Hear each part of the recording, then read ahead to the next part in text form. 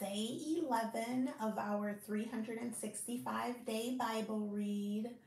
Doesn't it feel so good to be doing something for God? Even though we're reading the Bible, this is doing something for God, as in you're opening the instructions, like the manual to our life, and you're finding out about our life. You're finding out what it is that we should be doing. We're finding out what it is God wants us to do, how He wants us to fulfill His kingdom here, like while we're here on earth, because this is not our earth. This is our earth. I mean, this is not our home, like our final destination. Like we have our home is up in heaven. So it's like we're just passing through here, and we're finding out what it is God wants us to do while we're passing through this earth here before we get to home up in heaven, to our final destination. So that feels like really good, and that feels great. It feels amazing. And it's like we have 24 hours in a day, 365 days in a year. So it's great that we can take 25 to 30 minutes out of our entire 24 hours to get some. This is like food, like put some food in our body. Like the word is food for our body, for our existence. So this feels really good, that it feels really good to be doing this. So I'm excited. I am pumped, and I'm excited for you as well on this journey. This is like a big deal, and we're going to get through. We're going to read the entire Bible. This is everything. It is. So we're going to dive right in. Today we're going to be reading from Genesis chapters 27 and chapters 28, and then we're going to do the Bible study for Genesis chapters 27 and 28 from the Old Testament, and then we're going to jump to the New Testament, and we're going to finish Matthew chapter 9, and we read verse 1 through 18 yesterday and did that Bible study for that part of chapter 9. So now today we're going to read verse 19 through 38 of Matthew chapter 9 from the New Testament. And then we're going to do the Bible study for that. And remember, I'm following the reading plan from esv.org. It's the reading plan for the Bible, to read the Bible in the entire year, in 1 year, to read the entire Bible in 1 year. So yes, and then we're going to do the Bible study for the readings. All right, so let's jump right in. Day 11. Wow. All right, I'm so excited for us. Okay, Genesis chapter 27. Isaac blesses Jacob. When Isaac was old and his eyes were dim so that he could not see, he called Esau, his older brother, and said to him, "My son." And he answered, "Here I am." He said, "Behold, I am old. I do not know the day of my death. And then take your weapons, your quiver and your bow, and go out to the field and hunt game for me, and prepare for me delicious food, such as I love, and bring it to me so that I may eat, that my soul may bless you before I die." Now Rebekah was listening when Isaac spoke to his son Esau. So when Esau went to the field to hunt for game and bring it, Rebekah said to her son Jacob, "I heard your father speak to your brother Esau. Bring me game and prepare for me delicious food, that I may eat it and bless you before the Lord before I die. Now therefore, my son, obey my voice as I command you. Go to the flock and bring me 2 good young goats, so that I may prepare from them delicious food for your father, such as he loves. And you shall bring it to your father to eat, so that he may bless you before he dies. But Jacob said to Rebekah his mother, "Behold, my brother Esau is a hairy man, and I am a smooth man.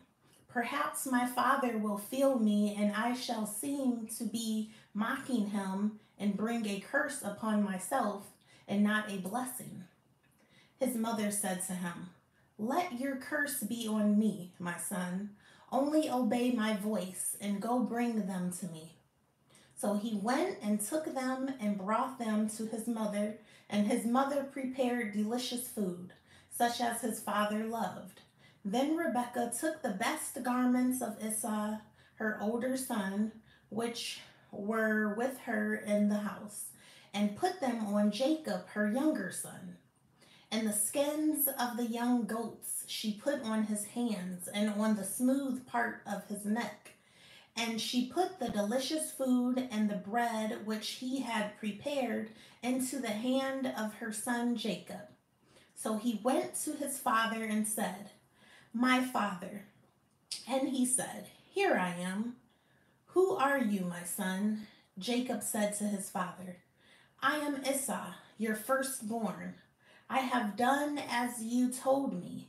Now sit up and eat of my game, that your soul may bless me." But Isaac said to his son, "How is it that you have found it so quickly, my son?" He answered, "Because the Lord your God granted me success." Then Isaac said to Jacob, "Please come near, that I may feel you, my son, to know whether you are really my son Esau or not." So Jacob went near to Isaac his father, who felt him and said, "The voice is Jacob's voice, but the hands are the hands of Esau." And he did not recognize him, because his hands were hairy like his brother Esau's hands. So he blessed him. He said, "Are you really my son Esau?" He answered, "I am." Then he said, "Bring it near to me, that I may eat of my son's game and bless you." So he brought it near to him, and he ate. And he brought him wine, and he drank. Then his father Isaac said to him, "Come near and kiss me, my son." So he came near and kissed him. And Isaac smelled the smell of his garments and blessed him and said, "See, the smell of my son is as the smell of a field that the Lord has blessed. May God give you of the dew of heaven and of the fatness of the earth, and plenty of grain and wine. Let peoples serve you and nations bow down to you. Be Lord over your brothers, and may your mother's sons bow down to you. Cursed be everyone who curses you, and blessed be everyone who blesses you." As soon as Isaac had finished blessing Jacob, when Jacob had scarcely gone out from the presence of Isaac his father, Esau his brother came in from his hunting. He also prepared delicious food and brought it to his father. And he said to his father, "Let my father arise and eat of his son's game, that you may bless me." His father Isaac said to him, "Who are you?" He answered, "I am your son, your firstborn Esau."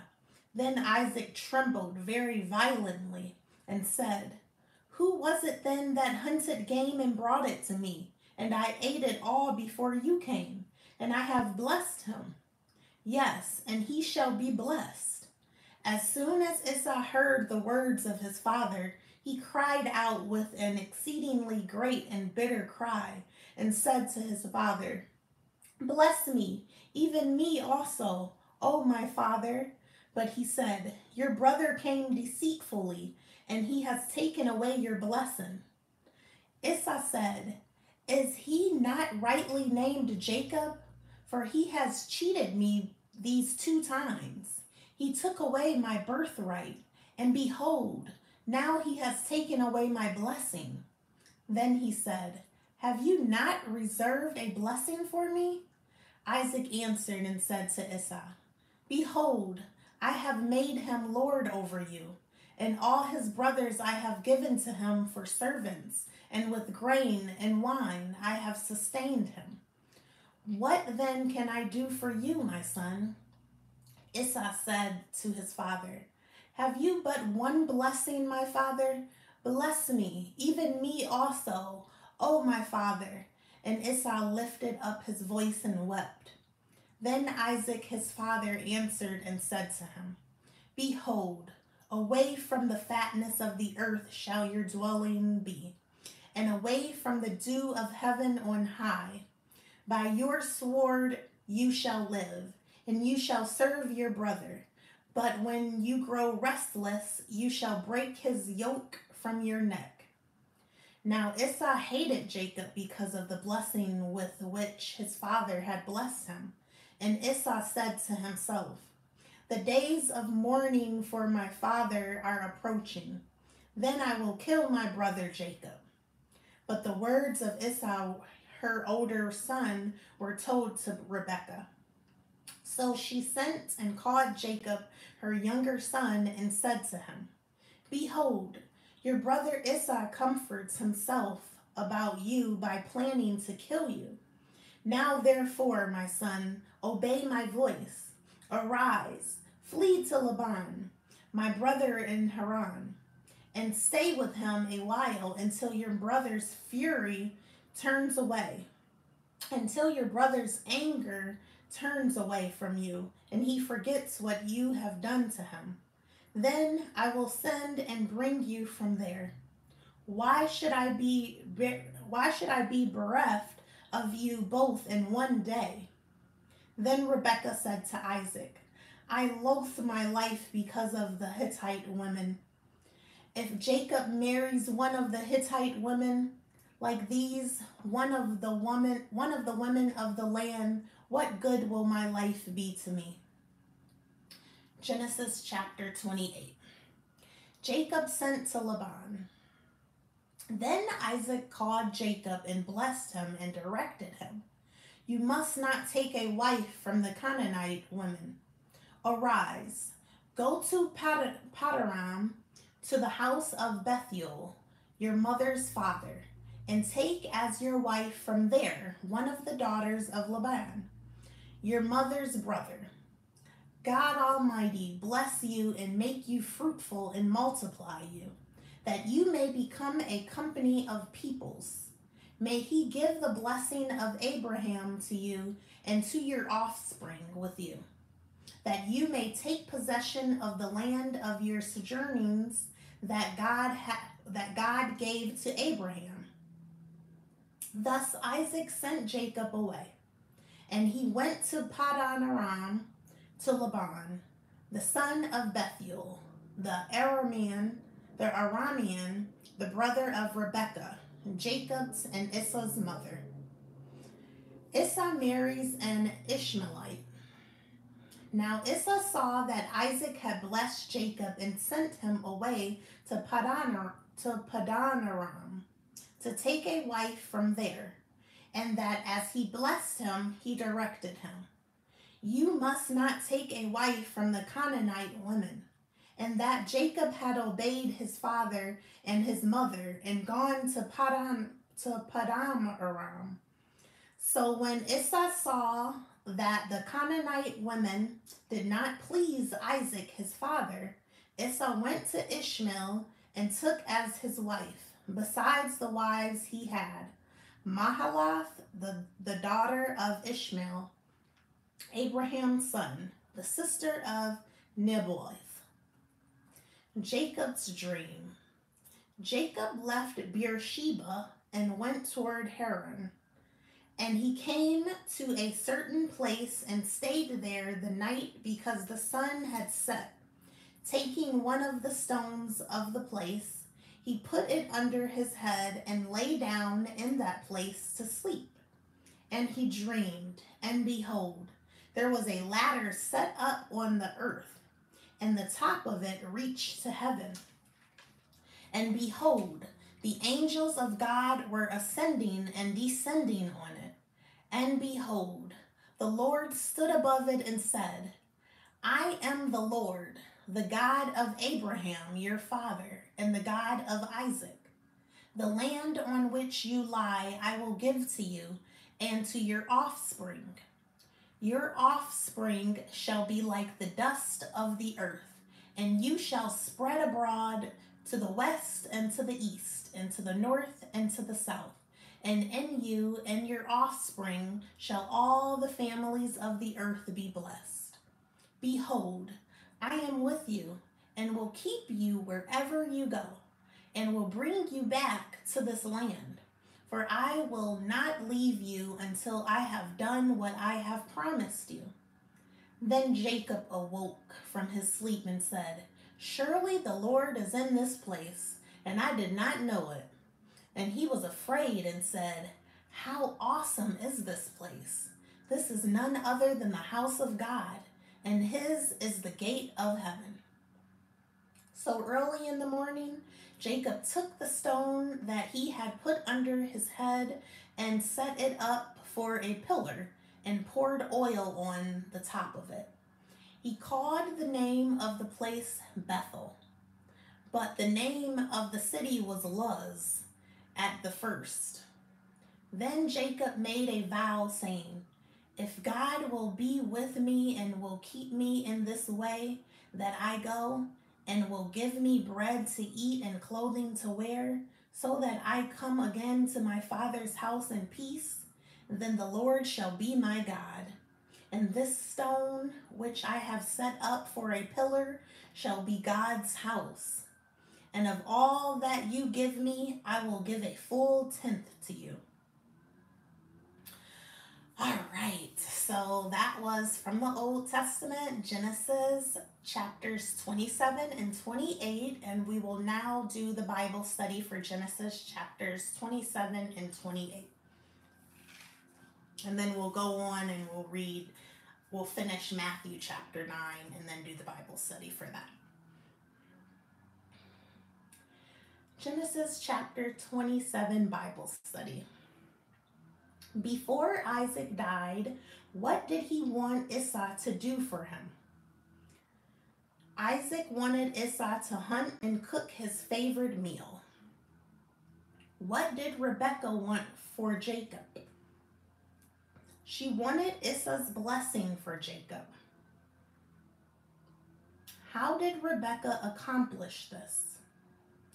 She disguised Jacob in Esau's clothes and put animal skins on his neck and hands to make him hairy.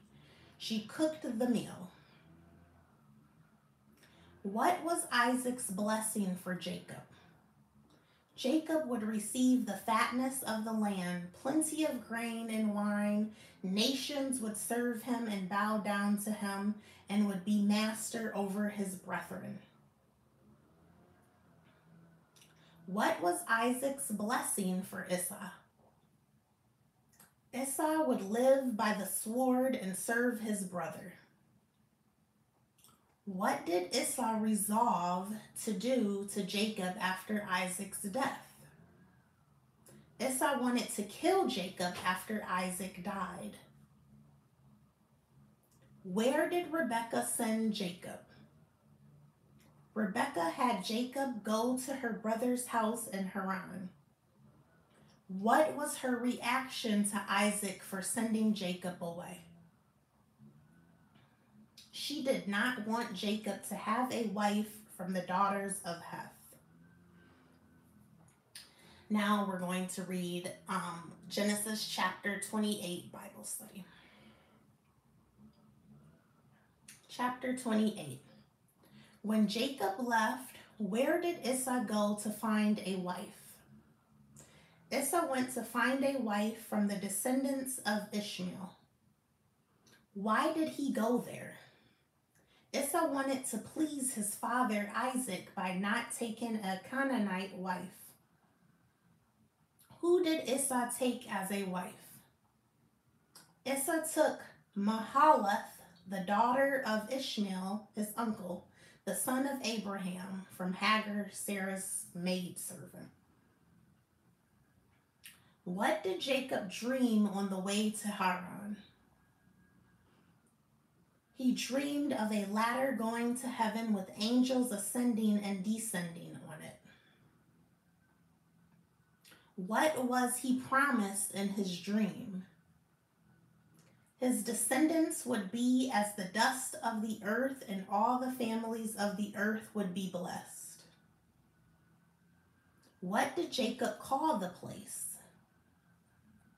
Jacob called the place Bethel. What does it mean? Bethel means house of God. Alrighty, so now we are going to go on and read Matthew chapter 9, verse 19 through 38. And that's finishing Matthew chapter 9, because yesterday we read verse 1 through 18 of Matthew chapter 9.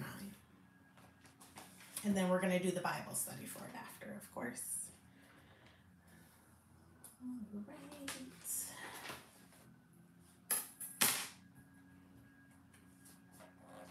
Matthew chapter 9, starting at, we're starting at verse 18. We read verse 1 through 17 yesterday, and we're starting at verse 18 through 38 now.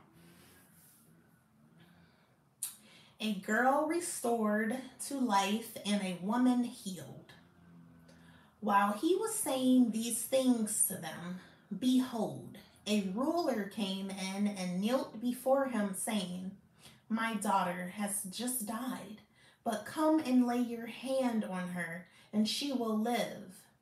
And Jesus rose and followed him with his disciples. And behold, a woman who had suffered from a discharge of blood for 12 years came up behind him and touched the fringe of his garment. For she said to herself, If I only touch his garment, I will be made well. Jesus turned, and seeing her, he said, Take heart, daughter, your faith has made you well. And instantly the woman was made well. And when Jesus came to the ruler's house and saw the flute players and the crowd making a commotion, he said, Go away, for the girl is not dead, but sleeping. And they laughed at him.